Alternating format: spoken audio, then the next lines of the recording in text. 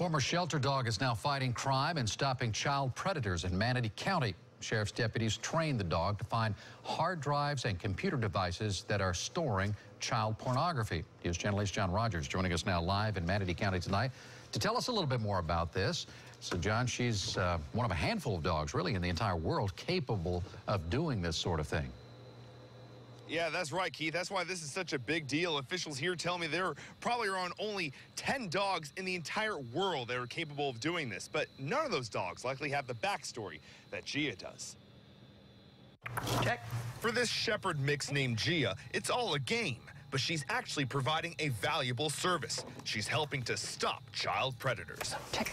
She's trained to find hidden computer hard drives, flash drives, and SD cards that may contain child porn.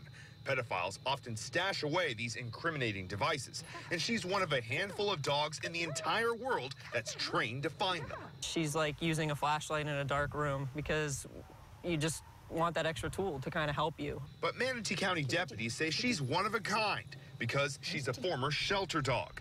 Last summer, detectives decided to adopt their new deputy to save money and help the local pet population, and officials felt confident they could train her. When you're starting to deal with just odor work, you're using a function of the dog that all dogs have, which is that capability of smelling.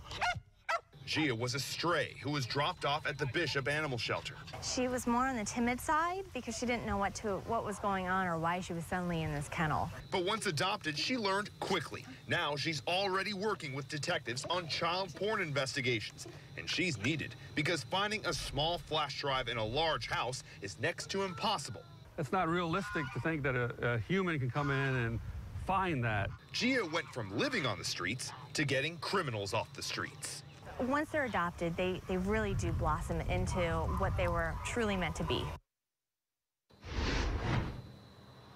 One of the reasons there are so few canines like this across the country or around the world is because it's a relatively new field. But officials tell me it really gained prominence last year because dogs like this were used in the search of Jared Fogel's home in Indiana, Keith. Well, John, are they planning to turn more shelter dogs like this into canines?